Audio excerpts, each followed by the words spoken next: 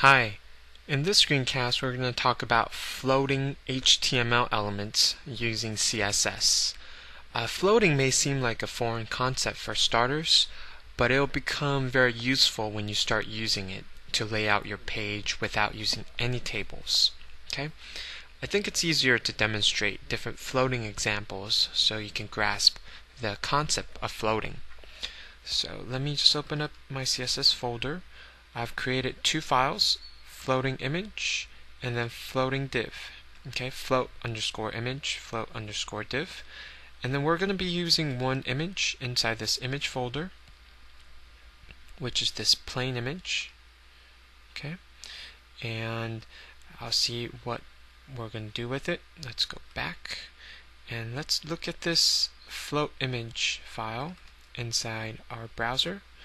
And you see that I have a long paragraph with a couple paragraphs that's wrapping around this image, right? And that's the effect that you can create using Float, CSS Float. Okay, basically it's an image that's being float to the left. Okay, so the paragraph that comes after this image will be wrapping around this image up until where the image ends, and then it's going to continue with the new line and then wrap around to the very beginning of the line. Okay, and so does the rest of the paragraph. We'll just start at the beginning of the line. So you'll see that the paragraph is more like hugging the image. Okay, so let's minimize this. Let's look at the source of it. Open it with top style.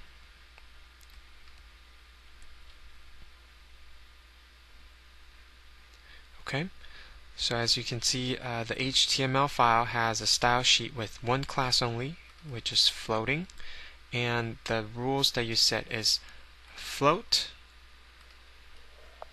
Let me use the cursor. So it's float, right? And then colon, and then you can either use left or right. So let me take this out. Let me show you the options. So we have left, right, or none. None is the default value. Okay, so let's do left. And you can see that inside the body we have a long line of gibberish, right? This is the top paragraph that you saw, right?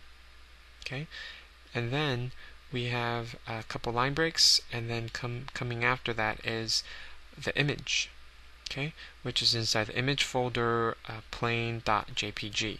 Okay, that's the file name. Width of the image 350, height 213, and then I assign the class floating to this image. Okay, and then after the image I have a couple more paragraphs with line breaks.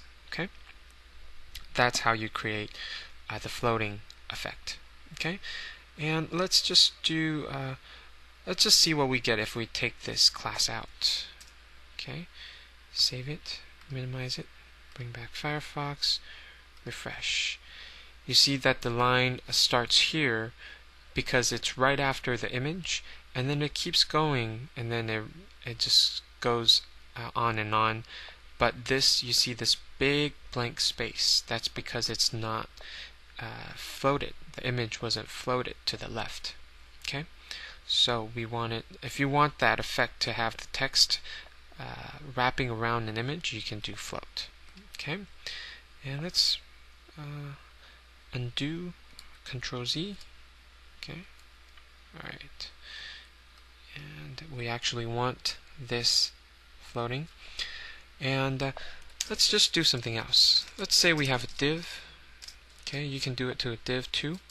And then let's delete this. Okay, this time we want to float right. Okay, and instead of an image, I'm going to YouTube. Okay, and we have this video. Copy, minimize, bring it back here, paste it, right? So we have a flash video, and then I'm going to assign floating class to this div. Okay, and it should give me the same effect. And instead, this time it's going to float right.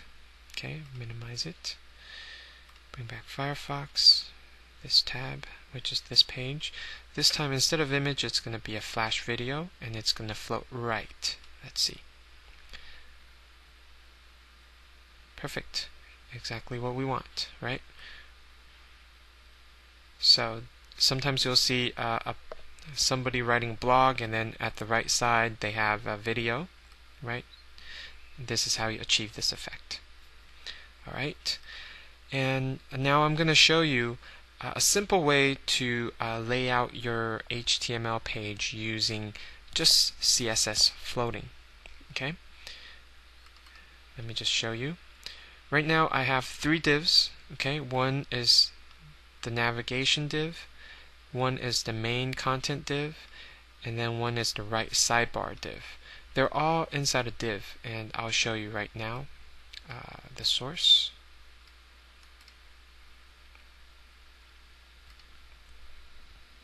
Okay, so let's look down here first.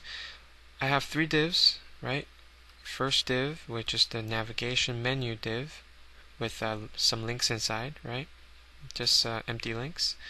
And then the second div is the main content div. And then the third div is the right sidebar div. Okay, so I'm going to create a 3-column page, okay, that has the left sidebar, right? That's the main menu. And then the center piece, which is usually the content. And then the right sidebar, which is usually some more text, some more links, or advertising at the right side of the page. Okay, let's go back top to the style sheet. I have created 3 styles. Okay, simple style. One is for the menu, one is for the content, one is for the right sidebar, and they all have a common floating rule, which is float left, float left, float left, right? And then I made the width. I gave it specific width of the div. And one thing you have to be cautioned about when you're doing floating is make sure you specify a width to the element that you want to float. Okay, and that's pretty important. So let's assign the classes to these 3 divs. Okay, and top style allows me to just choose. If I have my mouse on the div, like that. Okay, save it, minimize it, bring back Firefox, refresh. You'll see that this div, which is the first div, is being floated to the left, and that's why it's first in line. The second div, main content, is floated to the left of the navigation menu, right, which had lined up next to it, right? And then the right sidebar also was floated left, so it lined up after this main content div. So that's how you get a 3-column web page effect. Okay, this is without using any table structures. So let me bring back this. So you'll see I only use 3 divs and created 3 classes, and that's it. Okay, and that's it for this float screencast. Thank you.